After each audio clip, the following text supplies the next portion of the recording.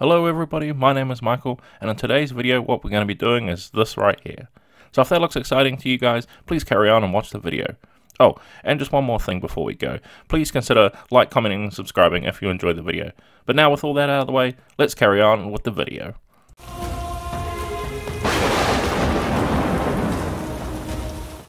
Okay, so starting off with a zenithal prime for our Roman general here.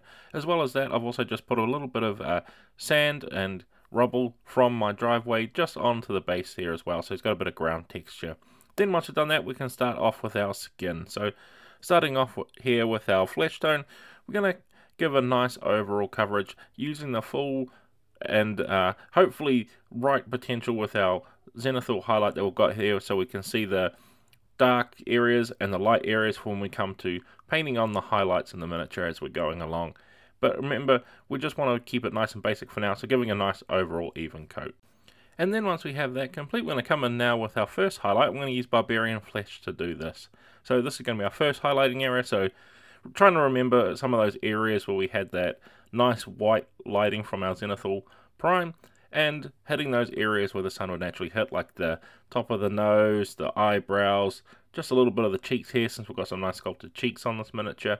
Just going in, so don't be afraid if you need to switch to a smaller brush to do this as well. Then once we have those highlights on the face done, and on the fingers and hands, we're going to come in now with some contrast painting. We're using black templar to do this, and since we've already got that nice zenithal prime over there, we can use a little bit more effect with our contrast paint that we've got here and give a little bit of variation into the color once it's fully dry. But it's just a matter of just getting a little bit of that contrast paint, which in this case is black templar, and we're using it for the color of our Roman generals here. So it's just a matter of being careful, because it can be runny, so just being very careful. As you can see, I'm more dabbing it than brushing it on, just so I can really have as much control as I can to really make it look like it's hairline, and that's going to be the best way we can get those results that we want. Then with our generals here complete, we're going to come in now with some mephiston red, and this is going to be for a nice chunk of the miniature here, so this is going to be our nice deep red that we want to have.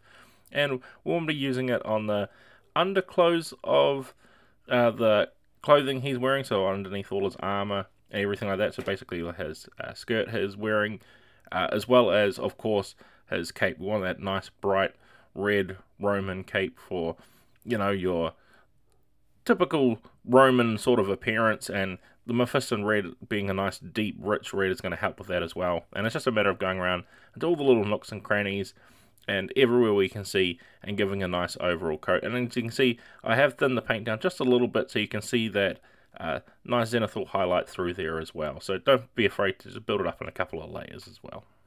Then once we have that red complete, we're going to come in now with some ivory, and it's time for the nice tricky parts of the miniature, and that's always the eyes. So you can see I've got a nice point to my brush, and I'm just carefully dabbing it into the eye socketed area, being as careful as I possibly can, but just remembering you can always go back over with those highlights that we've placed beforehand to tidy up if we need to. And then when we have that base part of the eye complete, we can come in now with some matte black and dot on those pupils. Now this miniature has sort of like some pupil eye areas sort of completed in there, and that's basically where I'm placing those pupils into the eyes. I made them just a little bit bigger than they are naturally carved in there, just so you can see it, especially on the table from a distance. So that's why I'm going in there and picking those out. And then once we have those eyes complete, what we're going to be doing now is going to come in with some greedy gold, and we're going to be using this for the base color of his chest plate of his armor, as well as some of the cuffs he has on his hand as well. Since he is a general and big and important in the army, we want to make him stand out and be a bit more flashy. I've looked at some pictures online, and historical pictures of that of Roman generals, and their sort of classical depiction of colors that they wear. So this is pretty much the way I'm painting them up. And then once we have that complete, we're going to come in now with some gunmetal, which is just going to be a nice dark silver color, and we want to be placing this on areas like the pauldrons and just the little tabs of his skirt that he has here. He's got some little metal bits connected to other part of his skirt there that you can see, so we want to be picking those out as well, and just anywhere else where we can see any metal exposed is where we want to be painting this gunmetal color. Then once we have those metallic silver areas picked out, we're going to come in now with some charred brown. And this is going to be a nice dark, deep brown color that we want for areas like his leather gloves as well as his boots as well. It's pretty much the main two areas I'm going to be focusing on with our nice dark charred brown. It's going to really help bounce off being a dark color with all these other colors we've got on here as well. So it's going to help it stand out on the piece as well. So just paying attention, make sure we don't get it anywhere we don't want it to. And then with those leather areas picked out, we're going to come in now with a different brown, which is going to be mahogany brown, sort of a lighter reddish tone brown. And we're going to be using this to be painting up the scabbard of his sword here, just so, because he's clutching it in his hand, basically at his waist. I'm pretty sure it's still in the scabbard there, so that's what I'm painting it up as, rather than just holding it by the blade. Somehow it makes a lot less sense, so I'm pretty sure it's a scabbard. But totally up to you what I'm going to do here, and I want to make it in this different brown color so it can stick out from the rest of the brown we've just painted up. And then what we're going to be doing is we're going to be using deck tan, and this is going to be our base color for the whites that we're going to be painting on the miniature. So it's sort of an off-white creamish color, so I'm going to be using this for just a little bit of the undershirt, as you can see there. As well as that, I'm going to be giving him a nice white fur mantle on his cloak as well. So we want to be painting those two areas up with our deck tan color, which is going to be a nice base starting color for the white fur we're going to have. And then once we've done that, we're going to come in now with some washes, and we're going to start off, of course, with flesh wash, and we want to be painting over the areas of flesh. As well as that, we're also going to be painting over the gold areas as well. It's going to really help enrich those golds out too. I also forgot to mention one thing when we're painting up that deck tan area in the previous step. I also painted the rope and string along him that he's holding his gear together with as well, the deck tan color as well. I want it to be a nice show off white against that gold chest plate too. But then once that wash is completely dry, we're going to come in now with some seraphim sepia, which is going to be our next wash, and this is going to be just for one specific area on the model, and that is going to be the fur on his mantle, on his cloak that he's got here. Seraphim sepia is going to really help change that color up and make it sort of look like a unusual sort of animal skin. So that's the theory I'm trying to go for here, but you could easily switch it out with just nuln oil if you just want to make a straight black. I want to go with a little bit more interesting colors on the piece. So once that's dry, we're going to come in now with some argrax earthshade, and this is going to be a nice obvious one.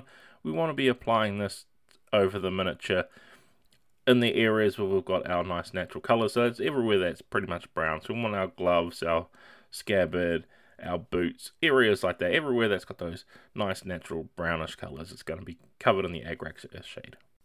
Then once that argrax earthshade is completely dry, we're going to come in now with some nuln oil, and this is going to be for the rest of the piece that's left over. So pretty much just the red areas of the miniature is pretty much the only areas we have left, as well as on his head as well, to darken that black on his hair down. So don't forget to do that too. And we're going with nice big good overall coverages, and of course be a little bit careful too with any pooling in the areas, especially on that cape, since it's such a big smooth flat area. It's going to be very likely to try and pool at the bottom, so just keep an eye on it as it's drying. Just wick it up with your brush to get away any of that excess. Then once our nuln oil is completely dry, we can come back in now with some deck tan, and we're going to be of course applying it to the areas on our mantle, pretty much everywhere that we've already used our deck tan, but being careful to only get those areas of natural highlight. So especially with this mantle that he's got on his cloak here, I'm picking out those really high sort of ridged areas where it shows those tufts of fur. They're great places for picking out the extra detail that are nice and sculpted in there, so you can get some really good highlights going. Then with those parts picked out, we're going to come in now with some retibutor armor, which is a lighter gold than we used with our greedy gold, so it's going to help add in that more shine once we've applied those washes on there as well. So it's going to really enhance that gold look, like it's definitely gleaming out in the sunlight. And of course we want to be hitting those areas where the sun is naturally going to hit, so anywhere that's sort of ridged and pointed, but also on the flat parts like you can see I did with the gauntlets he had there, just being careful and I'm doing it on the flat part that's really going to hit that sunlight. And then with those gold highlights complete, we're going to come in now with some charred brown mixed in with just a little bit of ivory to lighten it up and just hit those high points on the areas where we want that nice leather brown colors in there. So just being very careful to not get it anywhere we don't want to, because we want to try and avoid painting over any of the highlights we've already done. But we're just, again, picking out those areas that are nice and out facing us that we can see that would naturally be hitting the light. And then once we've picked out those leather areas, it's time to come back in with some mephiston red and reapply the highlights that we want there. So of course we're doing the exact same thing, which is naturally hitting those big bold edges that we have, especially on this miniature. There's some nice very big flat areas that are nice and out in the sun, so it's good practicing for any highlighting you're trying to learn. So always, for me, trying to learn how to get better highlights and stuff, so this miniature is going to be quite good for that too. And you can see there's a nice big ridge just along here where the cloak seems to fold just a little bit, so we want to pick those areas out as well as want to try and apply just a little bit of highlights to the actual cloak itself and avoiding those areas. Even though it is big and flat, we do want to add some areas in there, so we've got a little bit of visual interest as we're looking at the piece.